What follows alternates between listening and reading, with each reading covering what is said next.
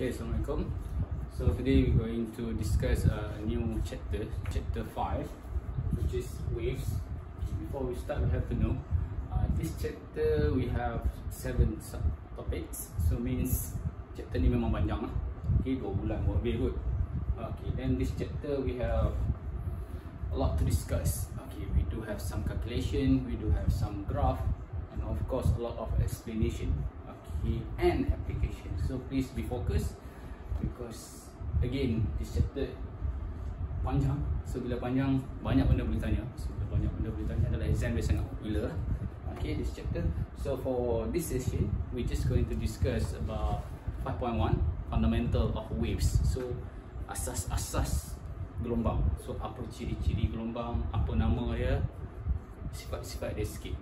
Okay, pasal graph calculation we go for the next part. Okay, so 5.1 going to discuss the fundamental. Fundamental ni apa? Fundamental ni basic lah. Dengar perkataan fundamental ni macam susah kan. Fundamental ni maksud dia benda asas pasal wave. Okay, sebelum tu kita kena tahu dulu lah, wave ni apa? What is wave? Gelombang. Gelombang ni apa? Semua orang tahu. Gelombang ketika COVID, gelombang kedua, gelombang ombak. Okay, ada naik, ada turun. Okay, gelombang cahaya, gelombang bunyi. Okay, so what is wave? By definition, okay, wave is propagation of disturbance. Okay, what animal is this? Propagation ni pergerakan. So waves ni benda yang discrete.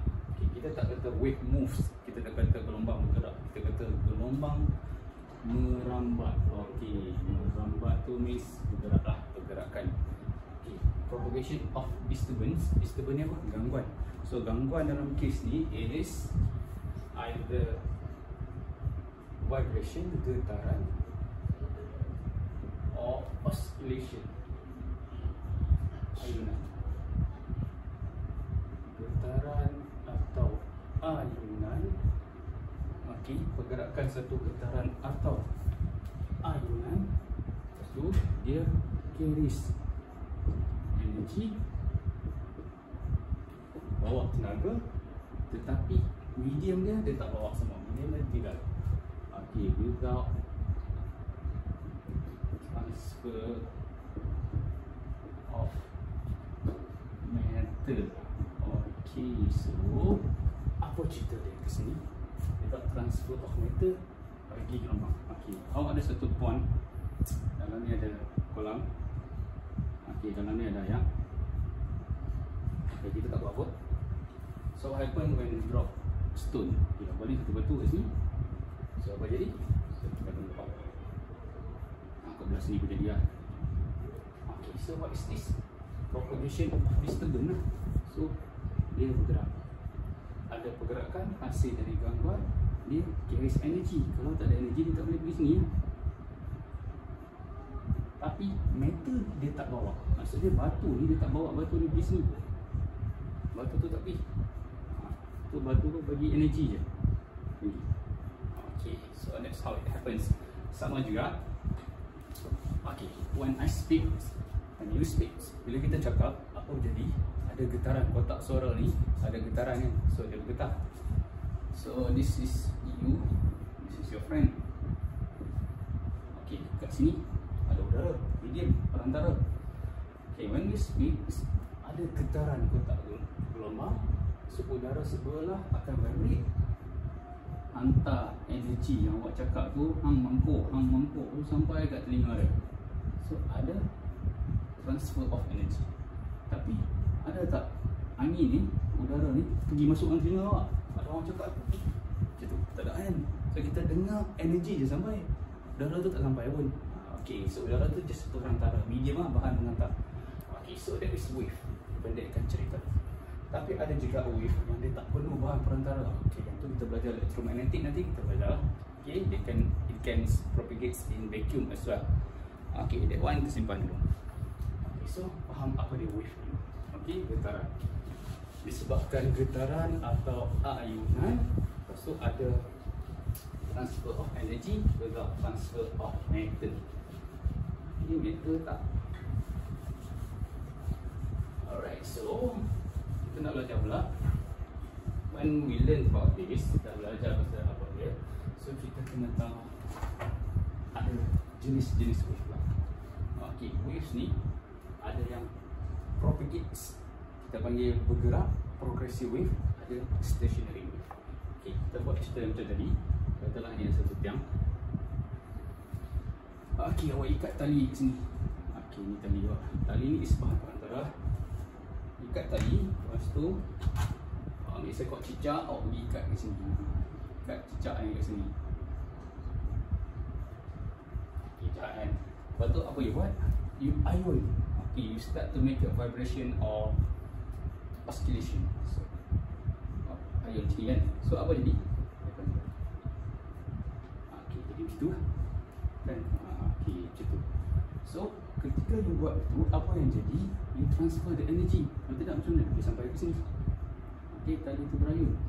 Tapi kita kata metal tak transfer. Cicak ni sampai tak ke sini? Tak kan? Cicak ni bawa ke sini lah. Tapi kenapa tali bergerak? Sebab energy is transferred, metal is transferred. Itu maksud wave tadi lah. So yang ini kita panggil progressive wave. Progressive wave ni maksud dia dibawa masa di dari sini dibawa ke sini. So progress lah, bergerak. So dibawa wave profile. Wave profile ni apa dia? Perangai wave tu lah. Awak bagi macam ni sampai ke sini pun macam ni lah. Agak pergi sini sampai ke sini jadi hexagon tu. Okay, dia bawa sifat-sifat wave profile. Ada juga satu lagi kita panggil stationary wave. Stationary wave macam awak main gitar kan. Okay, kita lock ke sini, lock ke sini. So kita plug. So dia bergetar kat sini kan. Dia tak pergi kat mana. Okay, yang ni kita panggil stationary, tak bergerak. Ataupun standing wave, benda yang sama. Okay, ada dua jenis wave. Lepas tu progressive wave ni pecah lagi. Satu lagi kita panggil mechanical wave. And one more is dua-dua ni is mechanical wave. Lepas tu progressive wave pecah lagi. We have transverse wave and longitudinal waves. What is that? Okay, we want to go one by one. Okay, now we have we want to discuss pecahan pada waves tu. Kita ada transverse. Apa dia? Transverse ni kita panggil gelombang melintang. Dalam bahasa Melayu kan, gelombang melintang. Okay, one more we have longitudinal.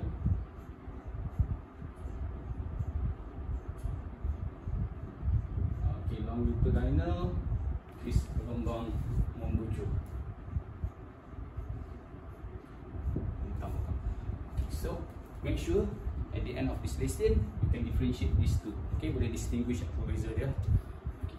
Gelombang melintang, with definition dia kata propagation of the waves perpendicular to the vibration of the particle. Maksudnya awak nak pergi sini, tapi particle dia vibrate macam ni. Okay, so vibration of the particle this way, propagation arah rambatan dia. Ini vibration. So longitudinal, okay, dia kata propagation of the waves parallel to the vibration of the particle. Wave nak pergi sini, propagation, vibration pun je. Dia tetap vibrate, tapi dia vibrate selari dengan propagation. Okay, itu beza. So, macam mana nak ingat? Okay, ini contoh dia bagi gelombang elektromagnet. Gelombang elektromagnet ni dia nak pergi sini. So dia ada elektrik and magnet yang 90 darjah. Okay, 90 darjah dengan arah ke sini. So dia ada lagi elektrik 90 darjah dekat. Okay, so dia nak pergi kat sini, dia vibrate macam ni. Sudah sampai ke sana. Yang ini dia nak pergi sini, dia vibrate macam ni. Dia sampai sana. Cok. contoh. Okay, awak pernah tengok cerita hantu Cina dulu, bubuh stiker duduk dia. Zaman awak tak ada kan. Okay, dia kata contohnya pocong lah. Hantu pocong. Kaki ni kan, dia nak pergi sini, dia buat macam mana? So dia kena lompat. Main sampai kat sini. So dia punya lompatan tu mengaplikasikan fundamental of wave, transverse wave, sampai sini. Kalau gitu diner, awak pernah tengok cerita Juan, pernah tengok Juan, Sister Gensot. Dia nak pergi sana, dia tak boleh lompat sebab dia tak ada kaki lah, separuh lah. Gensot sampai sana. So dia nak pergi situ, hantu tu dia situ Gensot. Okay, Gensot sikit sampai. So dia parallel dengan pergerakan. Okay, itu salah satu cara nak ingat lah. Sebenarnya cara paling senang nak ingat, kalau transverse ni dia ulang. Kita kata ulang lengkang. Dia nak pergi situ, dia tak boleh gerak situ. Ulang dia kena gerak macam ni sampai situ.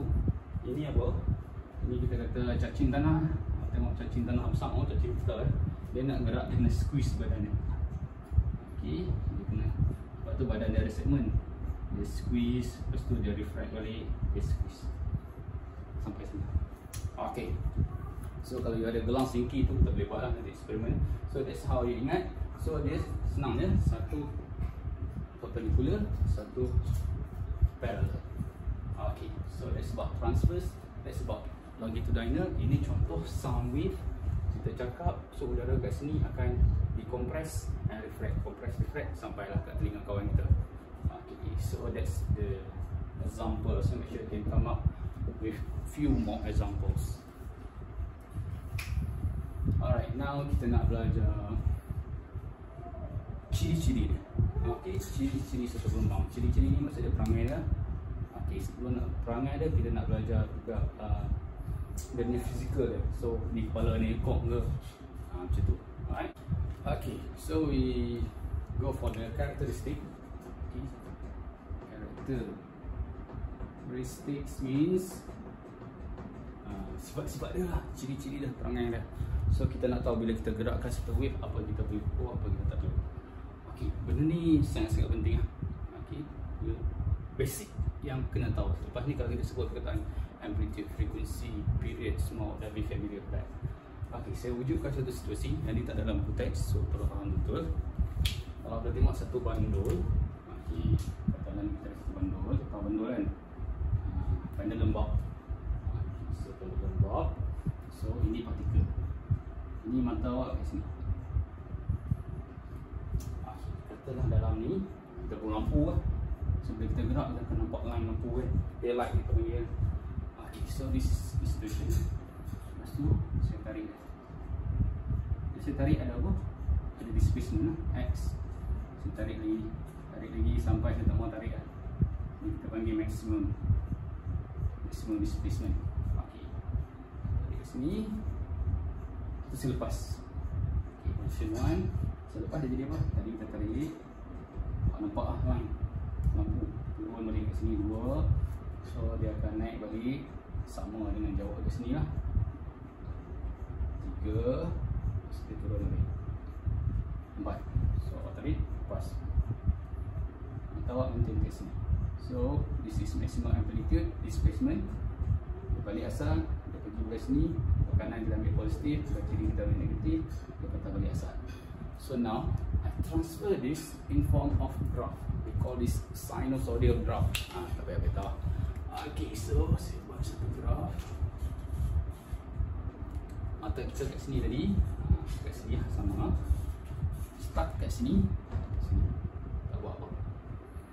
Kita tarik sikit, so dia pun naik sampai kita maksimum. Tak nak tarik lah. Okay.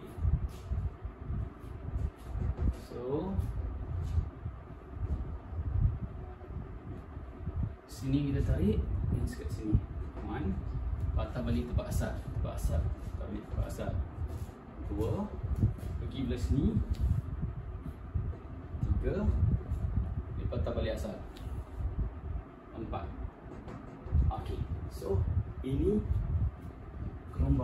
yang dihasilkan dari oscillation, ayunan pendulum ni, kita ubah dalam bentuk gelombang. So kita buat against time lah. Okey, katalah dia bergerak kembali asal 4 saat. So kat sini, okey, kita ambil 10 saat lah, 5 saat lah. Satu patah balik 5 saat lah. So satu pusingan lengkap 5 saat. Okey, 5 saat. So separuh 2.5 saat lah. Yang ni apa? Okay, sekarang kita belajar balik ciri-ciri dia. So we start on balik. So when we pull, kita tarik sampai kita tak nak tarik lah. So kita panggil ini graph displacement against time. Sampai kita tak nak tarik dah, sini A. A ni apa? A kita panggil amplitude. So kat sini A. What is amplitude? Amplitude is maximum displacement. Selagi awak nak tarik, displacement. Dah tak nak tarik, paling maksimum, that is amplitude. Okay, so kita belajar satu sifat dia. Amplitude. What is amplitude? Maximum displacement. Okay, then you release, gerak sampai dia patah balik. Sampai dia patah balik, one complete cycle 4. Kat sini kita panggil period T. Period means time taken for one complete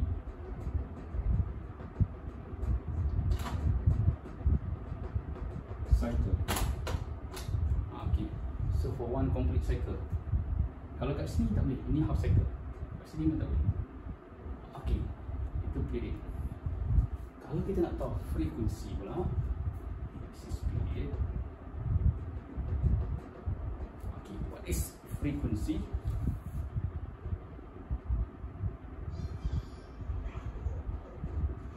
Frequency is 1 over period. So unit dia as -1 or hertz. So frequency means berapa pusingan kita buat dalam 1 saat. Period dia tak kira berapa, dia tak kira 1 saat. Yang penting 1 pusingan. Okey, 1 pusingan kalau 5 saat. So kalau frekuensi 1/5, maksud dia 1 saat berapa kali dia sempat. Okey, so kena faham lagu lah. Macam awak tengok kalau naik kereta dia tulis RPM, rotation per minute. Tayar dia 1 minit, tayar dia pusing 1000 kali. Okey, yang tu frekuensi lah. Okey, tapi dia buat dalam minit. So that's the other way around. Now kita nak tahu gelombang ni panjang mana. Kita ada satu lagi, kita panggil wavelength.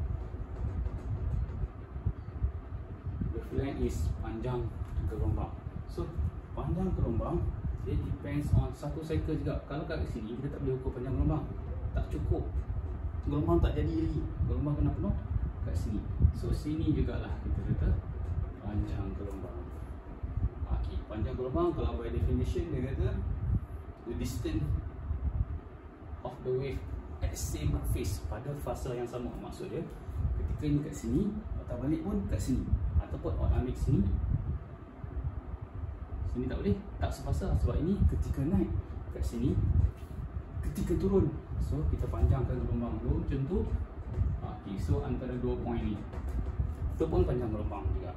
Ataupun awak nak kata dari sini ke sini, boleh juga sefasa. Masa ni naik turun, kat sini naik turun, masa ni turun juga kat sini pun boleh. Okay, so kena be familiar apa dia wavelength, apa dia frekuensi, apa dia amplitude, apa dia period. So kalau wavelength kita ada graf yang sama, tapi displacement against wavelength. So sini panjangkan lagi gelombang, sini ataupun sini. Tadi frekuensi and period dia punya graf X against T. Kalau nak cari panjang gelombang, graf dia X against wavelength. Panjang gelombang ni boleh dalam centimeter, boleh dalam millimeter lah, ikutlah gelombang jenis apa kita pakai. Okay, lastly from here we want to calculate the speed of the wave. Okay, kita belajar cerita, tak kita belajar, awak belajar form 1 ni pun. Apa dia rumus untuk speed? V equal to S over T. So now S, T ni ambil mana? T ni kita ukur panjang gelombang bila gelombang tu dah siap one complete cycle. So ini dah jadi period. Displacement is panjang gelombang dah jadi lambda. Okay, so the equation is V equal to lambda over T. Kalau nak tukar F jadi 1 over T, so lambda F.